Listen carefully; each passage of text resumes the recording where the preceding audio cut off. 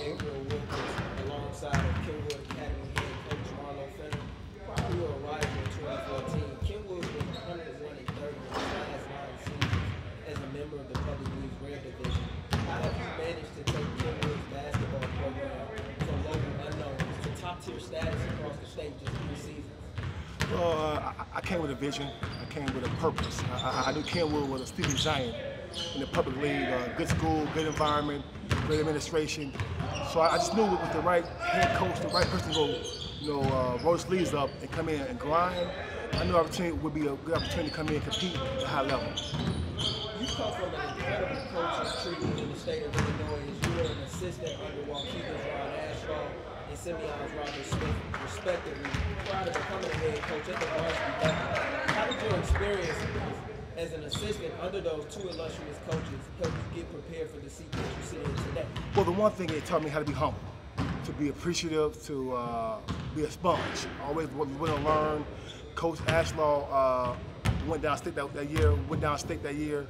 And Jermal Richmond was an All-American kid, so I tend to be around that top kid. They go in Simeon with Jabari Parker, Kendrick Nunn, Kendall Park, all high major Division I prospects. So I brought my experience, just able to compete and have the guy understand about next level mindset. I call it next level mindset.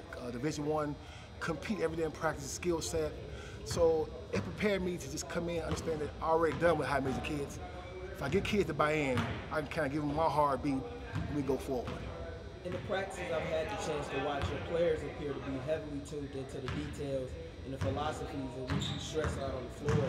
What makes you able to connect with your players so effectively and get them to buy into the principles that you teach? I think the first thing is trust and love. I love all my kids. I appreciate my kids. I tell them all the time it's about you guys, not about me. So my job as a mentor, father figure, head coach is to always instill love and trust in my kids. Since taking over the reins, you guided the Broncos to 2 out of the last 3 Grand Central Conference titles with a 56 and 18 record in the process. What would you say has made your program at Kenwood become such a premier option for up-and-coming young players to attend here in Chicago? Well, first of all, it's a great academic school. You got great Mr. Dr. Jones, he's a great principal, you got great staff, you got diversity, you got High Park, so it's a good environment to live in as well as go to school in. So I think any young kid out there, man, it's a great environment to come learn, diversity, it's the real world here at Kenwood, and I think it's an opportunity to grow and mature as a student athlete. While at Simeon, as you mentioned earlier, you had the pleasure of helping lead your boys basketball team to 4 straight Class 4A state championships, in addition to a city title around this time 5 years ago.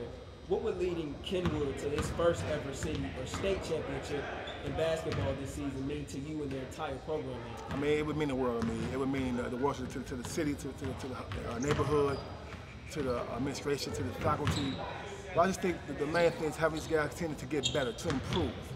It doesn't mean about the win or loss. The main thing my job is to do is to improve every day. How the guys compete every day in practice, get better every day in practice, and chips fall where they may. The main thing is to compete every day and get better every day. Thank you so much for your time. No problem. Thank you guys.